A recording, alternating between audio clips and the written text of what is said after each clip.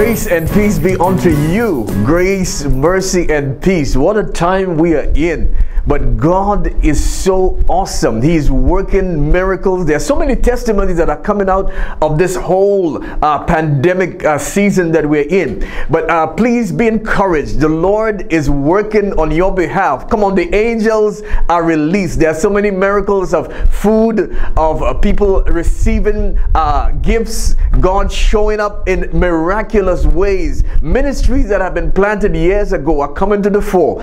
There are so many things that are coming out of this experience. So there are disadvantages. Yes, there are advantages. In every crisis, God shows up. And so we have been tracking the end times. We have been looking at the eschatology. So the study of the end times is called eschatology. It means that you look at hell, you look at heaven, you look at the earth, you look at all of the things that have been prophesied from all of the prophets from the Old Testament, how they came to pass in the New Testament. Remember, we were not there in first century, and now we have the history. We were not there in second century. Here we are in the 21st century, and so every time there's a crisis, there is going to be a post-era. So they went into slavery, you had a post-slavery era. They went into all kinds of trouble. The children of Israel, it was a bunch that will complain for everything and anything, but there was always a post-era. So there was a pre-era.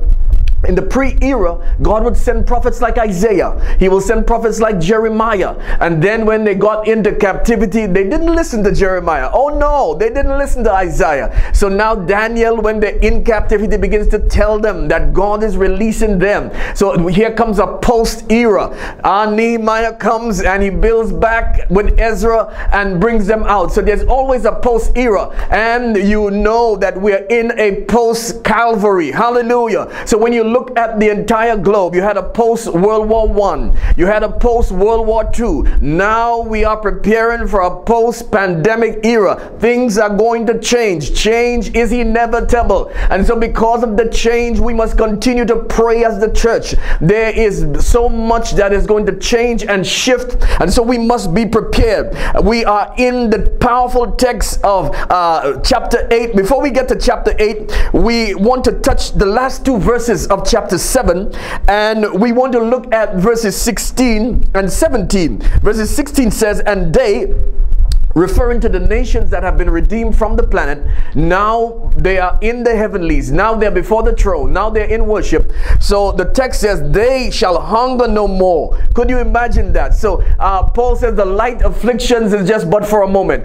Paul declares, listen, the sufferings of this present moment are not going to be compared with the glory that shall be revealed. So there's excitement to come. So we are now in a pandemic, but there's a post coming. Oh, hallelujah. And you know how the post works. The post, when the post era comes, you begin to now look back at deficits. You now begin to look back at who's not there. You now begin to look back at why God did what he did. Oh yes, why God sent David at the time he sent him. So there was always a pre-era, and there's always going to be preparation for a post-era. And so the wise are going to understand. Daniel says in the times that we are going to experience, come on, knowledge is going to be on the increase. Things are going to move at a rapid pace. But those who are experiencing the pre-era, and God has spared you for the post-era. So the pre-era, you are able to look. You're able to look back on the stern of history, and you're able to now hold,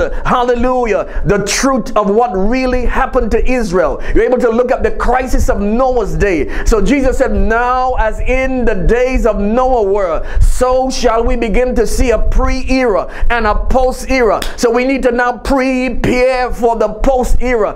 Things are going to shift in the church. Things are going to shift across the 5 pillars of society. Things are going to shift across the 5, hallelujah, pillars that we are praying into. These pillars: marriage, the family, the government, the church, education. These 5 pillars hold our society up. Every other office comes under those purviews. And so it's important to understand that they shall hunger no more, and neither shall they thirst anymore. Just yesterday, the farmers in the U.S., They had to kill 61,000 chickens because the eggs are not being delivered. There is no demand. So there's a demand and a supply chain. So you must understand that even in the natural realm, there is a demand that is not there. There's a supply that is backing up. And so we need to push that now into the realm of the spirit. That's a powerful window. So if you press in, like the woman with the issue of blood, like the Syrophoenician woman, these women pressed in. They had a demand on the anointing. They put a demand on Christ, like the centurion.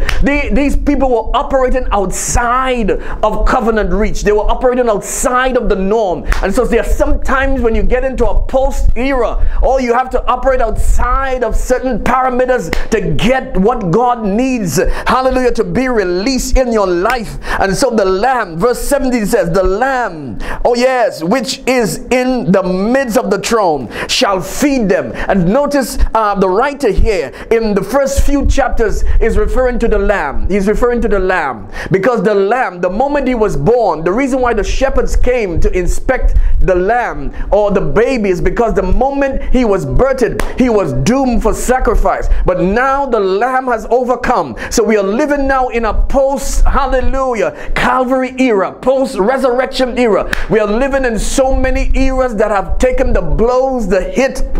So many church fathers that have come through the 2nd century, 3rd century, 4th century, 5th century. By the time you get to the 6th century, hallelujah, all the reformers and everything that would happen there with the Calvins and the Martin Luthers shaped our era. Now we have come to the 19th, the 20th century, and we are pressing in for a post-COVID era. In that post-COVID era, come on, don't be ignorant of the devices of the enemy. You need to be prepared. We have history that backs us up of what would take place in, hallelujah, post-era. Just as Nehemiah, they needed a Zechariah to come. They needed a prophet Haggai. Oh yes, they needed, oh yes, the governors to come. Zerubbabel, they needed the might and the power. And that's why God released that powerful prophetic word to Zechariah, not by might, not by power, but by my spirit, said the Lord God. So in a post-era, we need the kind, hallelujah, of mindset. We need the kind of fortitude. We need capacity. We need believers that will stand and understand the Lamb, come on, has overcome.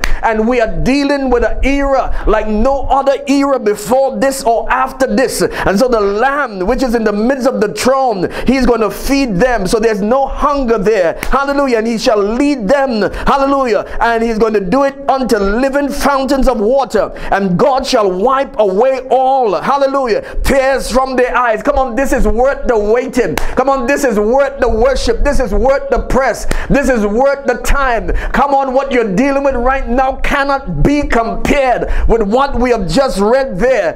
There's going to be tears among this group. But God shall wipe away all their tears. Oh yes, because now they remember. Hallelujah. Now this is not the church group. This is the nations of the earth. The church is a selected group that have been taken out. The ecclesia. The ecclesia has no need to cry. The ecclesia has no need. We are going to be like the angels. But this group, hallelujah, this is a group that have gone through a crushing, gone through the pressures. Now he's going to wipe their crying, their weeping, because if they had only known in the pre-era of the gospel. Oh, come on, sometimes you get into a pre-era where some people said, I don't want to hear about Christ. I don't want to hear anything about Jesus. I don't want to hear the gospels. The church is just full of hypocrites. There's a pre-era, but when it comes to the post-era, all the regrets that are going to be there. Some people are gambling right now. They're wagering everything, but it's a losing battle if you do not have Christ. Oh, come on, you need the Lamb. The Lamb has overcome. He is the first fruit. He is the first begotten. He tasted death and he's alive. And because he's alive, we need to follow the Lamb. We need to understand that these are critical days. So we are about to experience a post-era. In that whole experience, it's going to change. Oh yes, the platforms is going to change. Yes, the horizon is going to change. The belief system is going to change. Those who are in and those who are out. Those who are saints and those who are ain'ts. Those who are for and those who are against. It's going to be a powerful post-era. What we need now to see what the word of God is releasing in chapter number 8. Come on, this is exciting. Chapter number 8 says verse 1.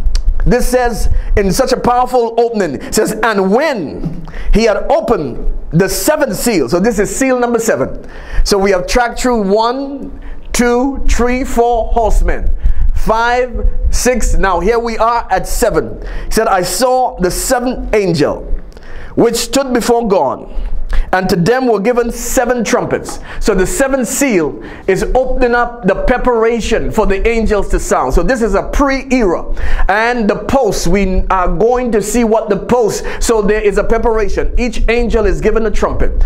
These trumpets are designed from the ram's horn. So you could imagine in the days of Joshua bringing down Jericho, in the days of Moses and the children of Israel, in the days of the worship and the Levites, the ram's horn was used. And so there are ram's horns that are going to be used, hallelujah, in the heavenlies. You could imagine the might and the power of the angelic hosts, hallelujah. And they were given seven trumpets. So it's important to understand that God is perfecting praise. He's perfecting the angelic host. He's perfecting all things. So there are 7 churches, 7 trumpets, 7 angels, and there are 7, hallelujah, distinct features of Christ. So everything is handling in the number, or they would call it the numerology of 7. So when we come to number 6, it speaks of man. We were created on the 6th day, and because we were created on the 6th day, we were cut short from 7. God knew in his wisdom that Adam would have eaten from that fruit,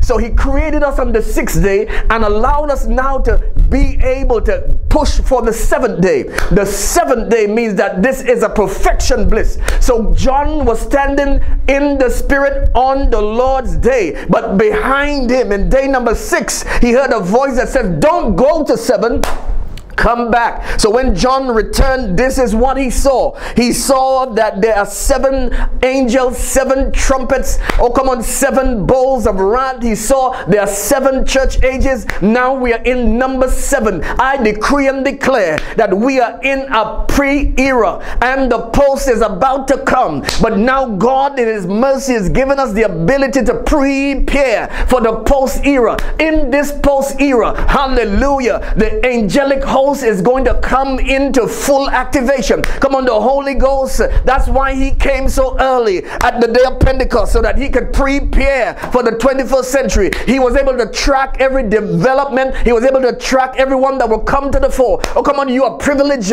We are privileged to be a part of the post-era that is coming. So there are many people who would not be able to access the post-era. There are many people who are not able to understand the levels. So Daniel says some that are not wise would not comprehend, but the wise will understand. And then the people who do know their God, come on, you are going to be strong and you're going to do exploit. Hallelujah. So in this powerful post-era that we are about to prepare for, another angel in verse number 3 came and stood at the altar. So the blueprint, everything that we're dealing with in the earth realm, there's a blueprint in heaven. So if there's an altar in heaven, God said to Moses, I want you to build it just like the pattern you see. So God has the blueprint. The original altar is in heaven. So God anointed Moses and anointed Bezaleel to come and to build after the pattern. So everything that we are dealing with, even your body, Paul says, if this earthly house be dissolved, at any time we have another building with God. So he holds the blueprint. We are just animated in this. There's an anointing that he has placed within you to move through the earth realm. The enemy doesn't want you to succeed, to have what the word says you're going to have. But you, hallelujah, you are anointed. Come on, you have this in this earthen vessel. Paul says you have this treasure, that the excellency be not of you, but God now has put this treasure in earthen vessels,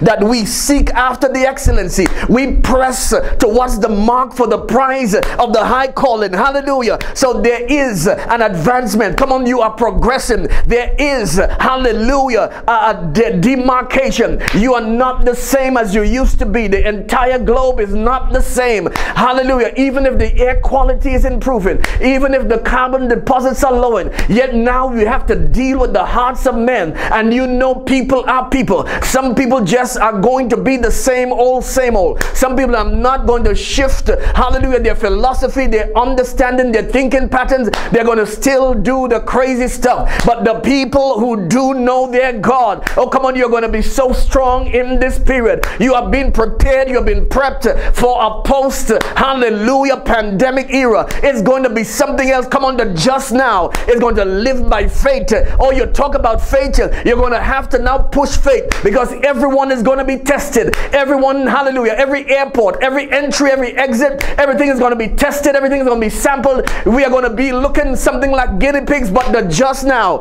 is going to live by faith. You talk about the blood, everyone is going to know about the blood. That's how the gospel of the kingdom is going to be packaged and released. And so we never thought, hallelujah, virus will give an opening to the gospel of the kingdom, whereby everyone would want to know, how are you surviving? How are you getting over this? Hallelujah. Where it's not by might, Zechariah. Come on, not by, but by the Spirit, said the Lord God. So now before the altar, having a golden censer. So the censer deals with the incense. The incense is compounded. The incense is mixed. The altar is prepared for worship. This is not the brazen altar, but this is the altar just before the veil. So Jesus became the veil. He became the censer. He became the altar. Jesus became the candelabra. He became the showbread. And he became the curtains. He became the embroidery of gold and the embroidery of blue. He became all the patterns. So he's our pattern. He became the door. He said, I am the way, the truth, and the life. No man could access the Shekinah, the glory, the Godhead, but by me. No one could come to the Father but by me. So he became the basin, the lava. He became the showbread. He became the candelabra. He became everything that you see moving here in the tabernacle. So the golden altar is there. Hallelujah. And much incense. Hallelujah. That should be offered. This is the prayers of all the saints. Hence the reason he is the chief intercessor. He ever liveth to make intercession. Oh, come on, he's there. An intercessor stands between. So whatever the virus is doing, hallelujah, the intercessor stands between. The altar of incense is prepared. Our duty now is to pack that altar. Our duty now is to heave up our praise. Come on, somebody worship him and bless him. Our duty, our requirement is to be in prayer. Men ought always to pray with all kinds of prayers for all the saints. Oh, come on, Paul told Timothy, he said, now I'm telling you, Timothy, my boy, you've got to pray, you've got to supplicate, you've got to intercede for all men, for kings. Hallelujah. He said, I'm telling you, you've got to pray. And the moment you pray, here we begin to see, hallelujah, they are given much incense, that it should be offered with the prayers of all the saints upon the golden altar, which is before the throne. Hallelujah. So in the earth realm, there's the Ark of the Covenant, but in the heavenly realm, the throne, hallelujah, the occupier, the one who occupies the throne, and the one who is seated in the throne. So the Lamb is seated in the throne, and the Ancient of Days is right there. Come on, the 4 beasts are there, the 24 and 20 elders are there, and here comes the angel. Hallelujah. And could you imagine that the prayers of the saints are right before where the curtain should be? Oh, come on, the middle wall has been divided. Oh yes, the curtain was rent in two from the top to the bottom. So now you have access. Come on, this is a pre-preparation for a post, hallelujah, world that we're about to experience. We never thought that one little virus could usher us into a pre-preparation for a post-pandemic world. It's not going to be ordinary. It's not going to be simple. Matthew 24 says, these are the things that are going to come. This is the beginning. This is just the beginning of sorrows. Now you begin to prepare for the middle. So there's a beginning, there's a middle, and there's an omega. So there's an alpha, there's a middle, there is an omega. So the book now prepares us to keep praying. So this is encouraging the saints of God. This is encouraging every intercessor, every prayer warrior. Keep praying. Don't let anything distract you. Don't let anything hinder you. Hallelujah. And so the prayers of the saints, which are before the throne, verse number 4 says, and the smoke of the incense, which came with the prayers of the saints, they repeated again, ascended up, hallelujah, before God, out of the angel's hands. So could you imagine, your prayers are shifting the globe right now. Your prayers are shaping the outcome. Your prayers, as we join together in a corporate release, this is a corporate release. This is not any one individual. This is a corporate release. No one could say, hey, I did it. No, no, no. This is together we are praying. The altar is in need of the prayers of the saints. Notice that the saints are mentioned here. Angels are all around the throne. You talk about thousands times 10,000s and thousands of thousands. Yet the prayers of the saints take center stage right before the throne. Come on, in the midst of the action, right there in the epicenter of power, right there in the majesty. Come on, glorify him, worship him, bless him. So you need to prepare so that your prayers could ascend. Hallelujah. And these are not prayers from the saints just on the earth realm, but those that are in the heavenlies combined. This is a combination of pre and this is a combination of post. So when you combine this, hallelujah, you begin to see that the smoke is rising and hallelujah, ascended up before God out of the angel's hands. Hallelujah. And the angel, hallelujah, took the censer, filled it now with fire from the altar and cast it into the earth. Hallelujah. And there were voices and thundering and lightning and earthquake. So the effect of the heavenlies in this powerful text is very, very powerful, to note that whatever is happening in heaven can affect the earth realm, and whatever we have been schooled in the earth realm can affect the heavenlies. So there are diabolical measures that people have been schooled in the earth realm, trying to influence the heavenlies, just as the moon. Remember, the moon does not carry its own light. The moon is lit from the sunlight, but because the moon is so close, the gravitational influence, the pull of the moon influences the tide, influences the fields, influences the months, influences the weeks and the days. So could you imagine you an influence right where you are? You have a gravitational pull. Your prayers, oh come on, your prayers are ascending. Your prayers are making an indentation. Come on, someone is listening right now. Your prayers are making impact and you think it's not making impact. I'm just encouraging you right now. There's not much we can do but pray. Hallelujah. We can pray, but we know that when you pray, the effectual, come on, the fervent, James says it does much avail. It does much. The effectual fervent prayer of the righteous man does much avail. He said, hey, look at Elijah, man of like passion, just like you. He prayed and the heavens were influenced for 3 years and a half, and then he had to pray again, hallelujah, for the heavens to be open. And so Jesus came, he said, listen, when you are praying, he said, you got to ask and it shall be given. Seek and you shall find. Knock and it shall be open. So now we are in this era where there is a post-world coming. In that post-world, come on, don't be caught flat-footed. Don't be caught, hallelujah, with your hands tied. Don't be caught, hallelujah, in a daze. Don't be wondering what happened. Come on, you have got to create the happening. You have got to create the push. You've got to create the stirring. And so I decree and declare to you today that God has given you, hallelujah, such a timeline so that now you can prepare. We have never seen a preparation like this. We have never seen a time like this where you can prepare, you can plan what you are going to release in the next couple of months. Hallelujah. You can plan for 2021 because 2020, hallelujah, has all been cancelled. Everything has been cancelled in the economic systems, in the agricultural system. There's a troublesome time in that field. Come on, in the military system, the plans for everything that should have rolled out in 2020, all the gadgets and everything that was rolling out from Korea, from Japan, from China. Oh yes, everything is on just a lockdown. Back to the drawing board. Back to the drawing board. So God has put us back to the drawing board. So things that should have rolled out by summer, things that should have rolled out by fall, whether it be clothing, cosmetics, literature, everything is on hold. So could you imagine the phenomenal minds are thinking, our leadership thinking, everyone is planning. Now vision becomes to take on a new dimension. Think about the mission that is about to roll out. Think about, hallelujah, the things that are coming. Our destinies are taking on a new dimension. dimension. Think about the students that should have been in the exam room. Think about, hallelujah, the children that need to be shifted from one level to the next. Fifth form, fourth form, second form, third form, all of the shifts from primary school, from preschool, everything has been topsy-turvy. So now we are called upon, come on, to fill the altar with prayer. God knows the outcome. He knows exactly what he is doing, but you need the mind of Christ. According to Paul writing to the church at Philippi, let this mind be in you, so that you need to understand that this is, hallelujah, a pre-arrangement for a post-world that is coming.